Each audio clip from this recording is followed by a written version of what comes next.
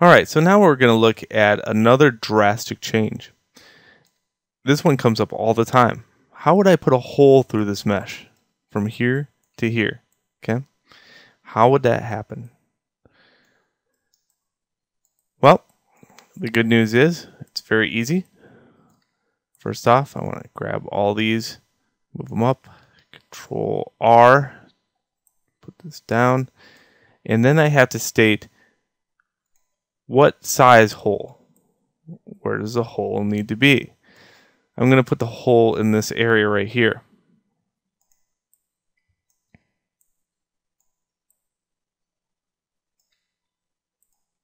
Okay, so what I'm going to do is destroy faces on both sides. Now, right now, this isn't going to look too pleasant. It's a hole, sure. Of course, let's look at it topology-wise for a second. Let's go to wireframe, and you can see that I'm getting those pulled vertices again. Okay, I'm also getting an absolute no-no is the fact that there's going to be a form change, and then I have this going on. Okay, look at quad, then this hyper quad, and we do not want this vertex to be here. Okay, well, how do I handle that? Again, very easy. Let's grab some edges. In this case, I think I can use, Alt and Shift. Alt and Shift on here. And let's take and extrude those. Control E, right click, then go right into R, and just a little bit in Z, a little bit in X. Okay, well, let's look at this topology-wise now. If I hit Tab, you can see I have now moved that form up a little bit, so now the extraordinary vertex is here instead of being right on the lip of the change. Okay, that's good.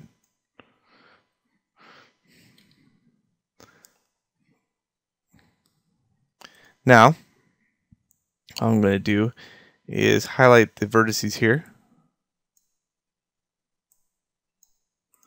And I guess a better way to do this is, Control, right click, and be in vertex mode. And I only want this vertex. So I'm holding down Shift and Control. There we go. Then Control. So Control will add to the vertex selection. What I don't want is this vertex and this vertex. Well, what happens? Well, I can scale this in, but look what's happening. It's a diamond. Okay. So what do I need here? I need an edge, and I need an edge. Let me just manually highlight these vertices because I don't want it to be about selection tricks here. I want you to focus, ninja focus on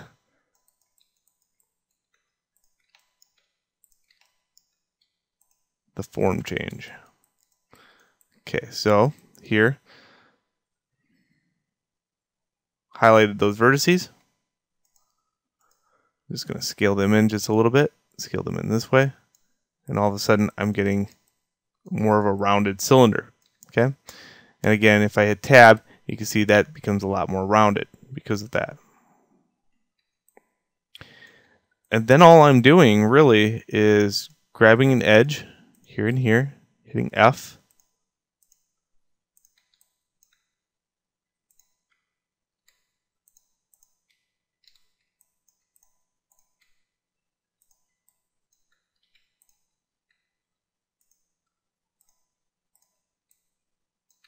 Sometimes you have to tilt it, and sometimes it helps being in different modes. So if you can't focus because you're seeing through the mesh, that button right there, so I don't see the way through it. F.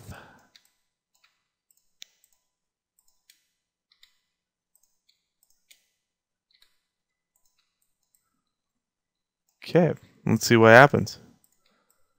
There's a hole through the mesh. And it has good flow. Of course, you could adjust all that by just, adjusting these right here.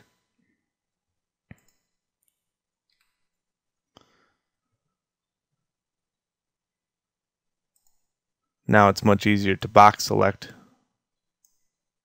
And you can kind of go like that. There we go. Pretty neat. So another drastic form change, in this case one that comes up all the time, is trying to poke a hole through something. And that's how you do it. Let's go on to the next video.